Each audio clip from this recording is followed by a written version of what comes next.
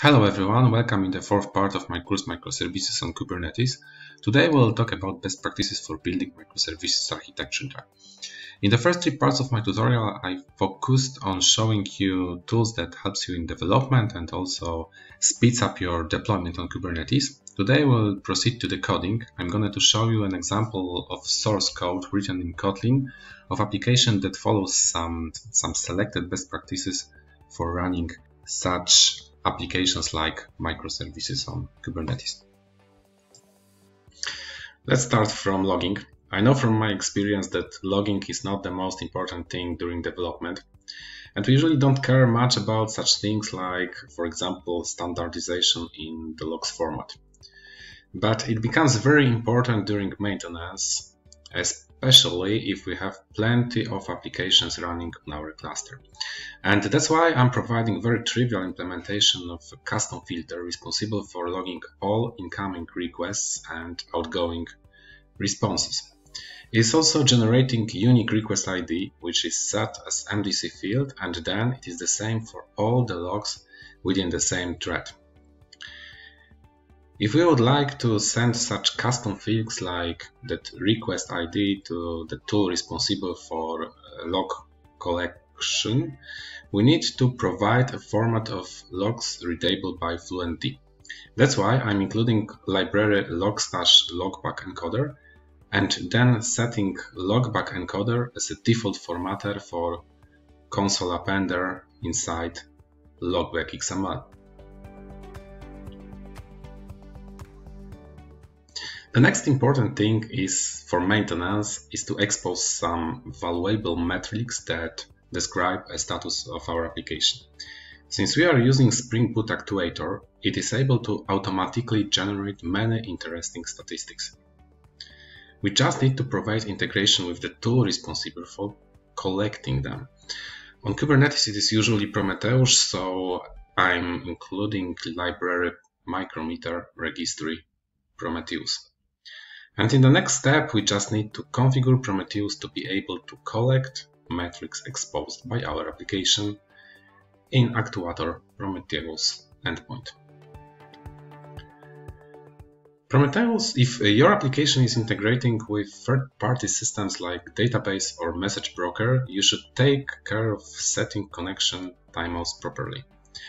It is also important to inject all required variables like connection credentials or database name as a reference to the existing config map or secret.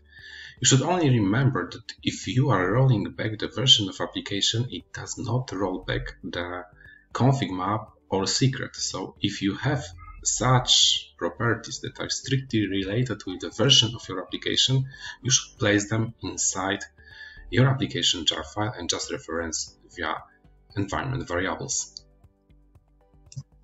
As you probably know, Kubernetes provides built-in mechanisms for health checks. It is based on Liveness and readiness probes.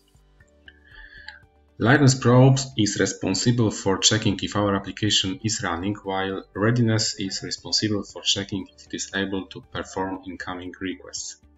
So it is important to provide both these implementations in our deployment definition. We can base on implementation of liveness and readiness endpoints provided by Spring Boot since version 2.3. And the next important thing is to provide an initialization of database during application started. We may use a Liquid-based plugin for it. It's only one of the possible options. And you see that in the simple configuration file, I'm creating a table person, which is then used by my application. Okay, so we have everything ready here. We can start our application. In the beginning, you see the logs from Liveness probe. You see that Kubernetes is trying to call this endpoint. After startup, it is periodically trying to call Liveness and readiness probes. Each of these calls is finished with 200 HTTP calls, so everything is working fine. You see that our log is formatted as a JSON readable by Fluentd. It also includes a custom field X request ID, so it works following to our assumptions. We can now switch to the Actuator, and the most interesting endpoints for us are Prometheus, you see here. It exposes some interesting metrics from our Java application. We can also take a look on health check endpoint. It's very interesting situation.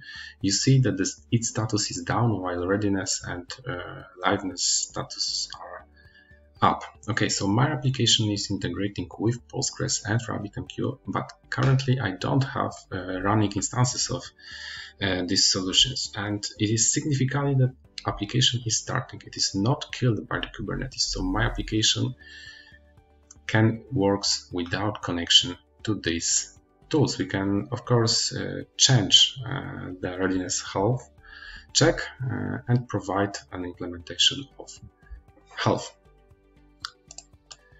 In that case, I will also change the timeout from 1 second into 5 seconds. It is important because it's trying to connect with database and MongoDB, and you see that currently a readiness probe has been failed, so our application is not active. And the last thing in this part of tutorial, I show you how to enable some add-ons on Minikube. That's the one thing I really like in Minikube, an ability to enable some interesting add-ons very easily by using a single command. And the same is with EFK stack, what means an Elasticsearch, Fluentd and Kibana responsible for collecting the logs.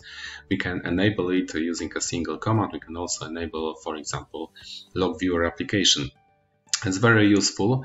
I don't want to show exactly how to use Kibana because I think it's a very easy thing. You can easily run my application on a Minikube and verify in Kibana that it is collecting the logs in a proper format. So you can just take a look at what pods has been started and what services has been created for this stack.